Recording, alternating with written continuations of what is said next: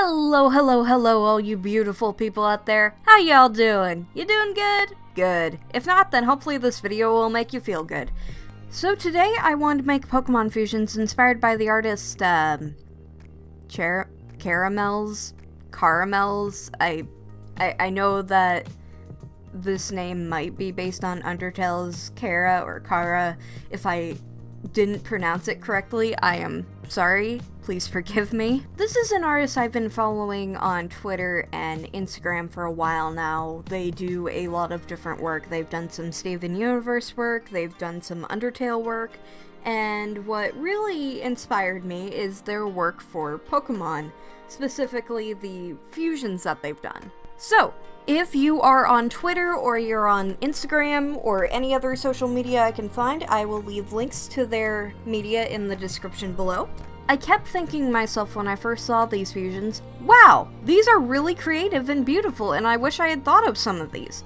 I have done Pokemon fusions before, but not in a very long time, as you can tell by the cringy art difference. But still, because it's been such a long time, I think this is going to be fun. So, I came up with some fusions I thought I'd share with everyone, and who knows, maybe this will inspire you to do some fusions of your own.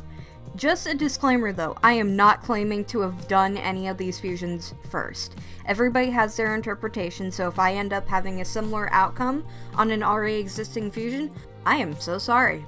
Now, before we move on to the actual drawings, I just wanted to give a shout out to an artist, 𝓬𝓭𝓬𝓼. They recently restocked their Etsy, and I saw a chance to give you guys some extra content by reacting to this lucky bag that I got. This video is absolutely not sponsored, but I also ended up buying a water-type themed pencil pouch for myself. But if anyone's ever interested, they've also got a ghost-type pouch. And yes, of course, because I want to support other artists, I will have their Etsy in the link in the description below, and I will also have their link tree in the description below, because it'll like branch out to their other media if anyone is ever interested or wants to donate a coffee to them. Yeah. And I'm just gonna say, guys, I know their work is good, because I've actually bought from them previously before, as I had bought in like this Togekiss little Frappuccino cup. Also, if you are not interested in this part of the video, then go to this timestamp to absolutely skip it. Anyways. Okay! Hi, Christy. Thank you for your purchase. Ciao, bunnies. Okay. And it also came with this cute little taiyaki bunny sticker. And thank you again for the pencil case. I absolutely love water Pokemon, in case I didn't mention in the video. Has 𝓬𝓸𝓵𝓵𝓵𝓸𝓀, Corsi, Mantine, Wingull. I'm not a big fan of Wingull, but that's okay. Wailmer and Poliwhirl? Yeah, that's definitely Poliwhirl. Oh, and Chinchou. I didn't notice the Chinchou in between the, Anyways. Psyduck, though, is my favorite Pokemon out of all these, with Horsey is my second favorite. Ah, I love this! Now on to the $15 lucky bag. I really don't want to ruin this washi tape, though. Ah, no! Ciao, bunnies, I'm sorry, but I gotta do in order for the video to continue. Also, I love the little Pikachu art. It's absolutely adorable. Oh, I should probably do this, though, before anything. Oh, okay, there we go. There's the snag. There was a little piece of tape right here, so I couldn't grab it. Probably to protect the products, but okay. First pull. Oh, a little sticker sheet with a bunch of little bunnies and different, let's see, a croissant, carrot cake. I'm not exactly sure what this is, but it looks cute. Maybe a fruit salad with a little bit of whipped cream. I'm gonna guess a chocolate cake, some little marshmallows, a little roll, a donut, and, well, one of those Japanese crepes, if any of you know what I'm talking about. Oh my gosh, so cute. I saw a little black string, so... Oh, it's a little Eevee! It's a little Eevee. You get one of everything, so that's okay. Oh my goodness. Personally, my favorite is Glaceon, but you know what? Eevee is adorable too. Oh, Jolteon! Okay. Oh, and it comes with the shiny side. It's like if camera wants to focus. Ah, shiny, and shiny, shiny, and shiny. I don't know if anyone can see the little difference, but that's okay. And... Aw! Espeon! This is actually my second favorite evolution, so this works out perfectly. 𝓬𝓭𝓬𝓬𝓴! Oh my goodness. This is adorable, and I love this so far. Oh, this is cute. It's a Salamence. With a little cherry, I think. I'm pretty sure that's a cherry. I see, like, a stem rolling around. Oh, wait, no. It's a cherry berry from, like, the actual Pokemon game. Okay. Next pull. Poplio! This was actually my favorite Alolan starter, so... Oh my goodness, I am loving this pull so far. And... next pull... Oh, it's Kyrie from Kingdom Hearts. What am I saying?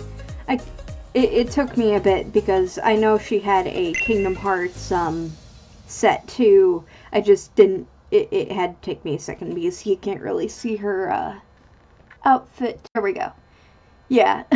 Although you can tell it's Kyrie by the flowers because I'm pretty sure she has like a flower keyblade. Oh, there's one more thing left, and it's Trish from JoJo's Bizarre Adventure Part 5.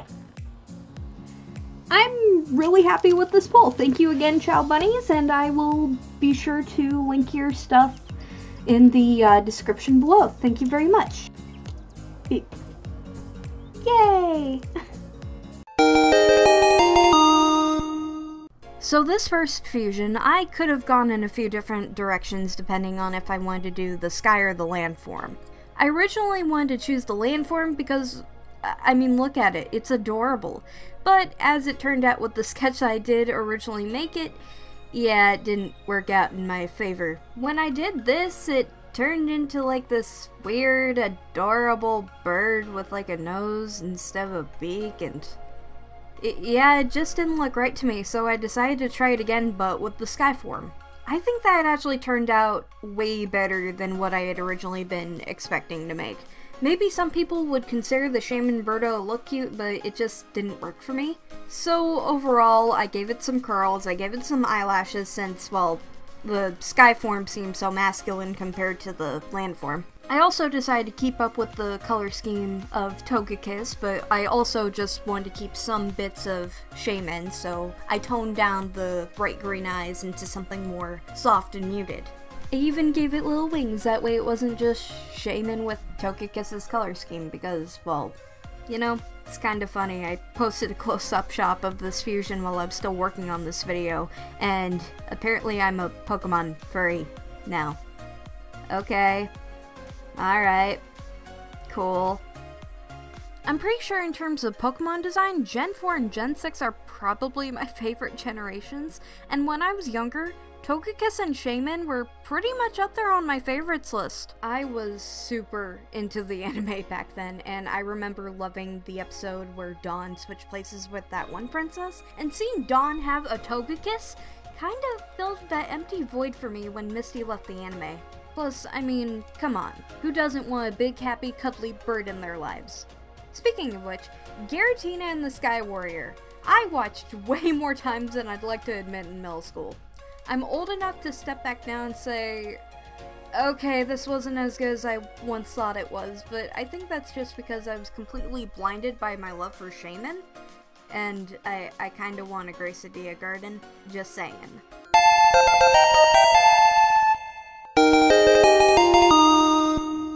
This fusion was a lot easier to manage for me, and you know what? I like how it turned out. It's fluffy, the eyes are shiny, and Eevee is just one of those Pokemon that can be molded and shifted into anything. And yeah, I understand, that's by design, blah blah blah, but I guess that's just why Eevee's just a great vessel for not only evolutions, but for Pokemon fusions in general. Hell, you can shift Eevee to look like a mini version of its own evolutions and it'd still look amazing. Honestly, for me, it just kinda sucks that Eevee's just become like one of these overrated Pokemon. But it's like, come on! It's just that adorable, leave it alone. Okay, and also I know that a lot of people are really into 𝓬𝓻 right now. Like, a lot of people. And who knows, maybe this will become the series on my channel, but I'm not gonna lie guys, I'm really into Frostmoth. It's adorable, it's fluffy, and considering I don't like bug-type Pokemon all that much, I'd gladly have this Pokemon on my team. There, I said it. Actually, no, I did add it onto my team when I got Sword and Shield, and I named it Angel Dust. Take that as you will. And I'm just gonna say it, adding it to my team was like one of the best things I ever decided to do in that game. But maybe that's just because I'm completely biased towards Ice-type Pokemon. Like, all Ice-type Pokemon. I don't care if you're a friggin' Glalie. I love you. One time, on Twitter, I had someone ask me what was my favorite Ice-type. When I said all of them, they kept asking me which was my favorite. I just kept saying, yeah, yes. Do not question my decisions. I love every single fucking Ice-type out there, equally. Like, from all your Sneasels to your Glalies and your Snoms, I love you all, and I want to cuddle you, especially friggin' Cupchew, even though you got snot coming down your face. Oh my gosh. I'm so sorry about this tangent, guys. I'm keeping this in. So, yeah.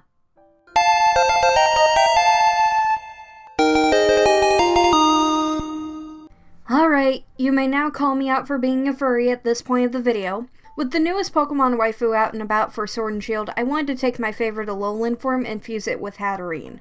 I would have gone with a ghost type like Chandelure or Miss Magius to fuse with her, but it seems that it's already been done, and I personally can't think of anything I could do to add a new twist to those Pokemon fusions, so I just went with one that I just hadn't seen yet. I think my favorite part about this fusion is Ninetales' flowing fur being used as an extension for the dress.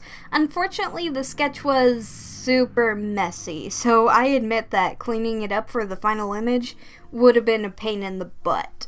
Some of you might disagree with me when I say this, but I think this might have been my weakest fusion that I had made so far.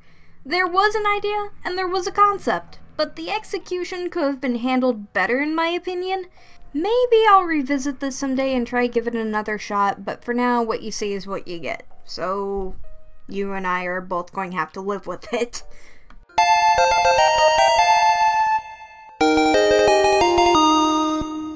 Alright, here's a hot take when it comes to 𝓬𝓭𝓬𝓴 and 𝓬𝓻𝓽𝓬𝓴. I think that these Pokemon are just fine the way they are. Yeah, that's right, you heard me. The Cotton Afro Pokemon and the generic-looking Cherry Blossom Pokemon are just fine. Fine, just fine.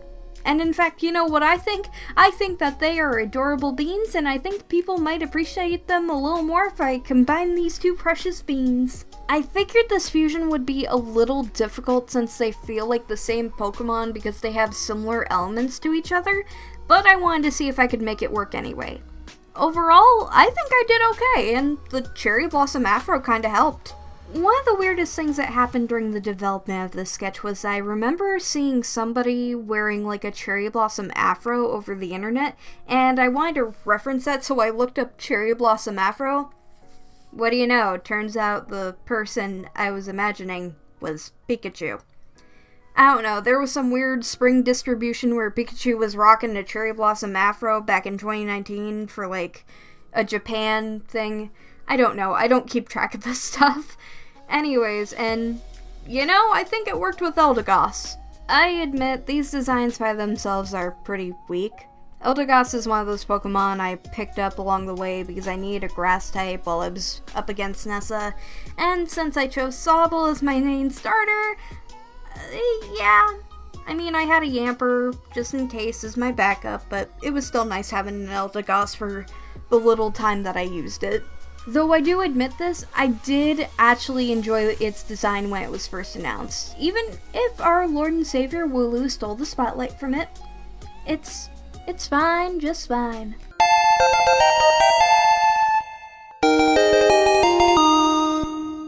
Originally, this entire fusion was going to be Altaria and Cosmog, but everyone has pretty much taken advantage of poor Cosmog and made a fusion with it, mostly reflecting its color palette, and Altaria was no exception. I couldn't think of anything to do differently with that, so I decided to go ahead and change Cosmog into Lunala, since I love that Pokemon so much that I bought both Pokemon Moon and Ultra Moon, which, now that I think about it, I could have just bought Ultra Moon. Oh well. In terms of color and design, I think this actually turned out really nice. What works for me especially is Lunala's coloring, and the fact that the Galaxy Void gives some room for creative freedom in something like Altaria's Clouds made for a nice effect. I think the only thing that looks kinda silly is Lunala's headgear in this fusion. It doesn't really work for Altaria, I think, but I feared that if I didn't add it, then it would just be an Altaria with alternate coloring. And like I said before, that's just no fun if it's just an alternate color. I mean, anybody can just recolor a Pokemon. I didn't want to do that. So, here we have this Altaria that has a silly piece of headgear on its head, but that's okay, I guess. I couldn't really work the diamonds in Lunala's design, so I just wanted to add some golden diamond speckles into the clouds, maybe to make up for it. I don't know. If I succeeded, let me know. I probably didn't succeed, but hey, that's okay, right? Right? So, overall, I thought these came out pretty okay. It was a fun experience, and who knows, maybe this is the beginning of a new series. Maybe next time I'll do 3 fusions instead of 5, because this video took way longer than I expected. That's probably thanks to 4 minutes of doing a lucky bag video, but nah. Maybe someday if I get multiple bags, I'll do a video centered around it. I don't know. Let me know what you think. Do you want to see more videos like this from me? Which was your favorite fusion? If you have a suggestion, let me know. Also, don't forget to like this video, share it with someone you think would enjoy it, and now here's some more self-promotion from my past self. Oh wow, you made it to the end of the video! Congratulations! Well, if you enjoyed that and want to help support me, you can do a one-time coffee donation, or you can support me monthly on Patreon.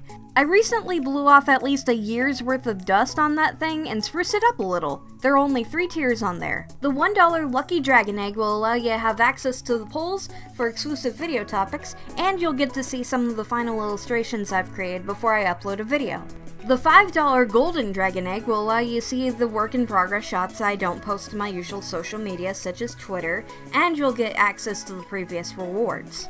And finally, of course, the $10 Cosmic Rainbow Dragon Egg tier will allow early access to future videos, and you'll be given a shout out at the end of the video for the Patreon credits. Right now, by the time of this video, there's no one to shout out, but if you ever feel like becoming a Patreon, there's a link in the description below. Thank you for watching, and I hope you have a lovely rest of your day.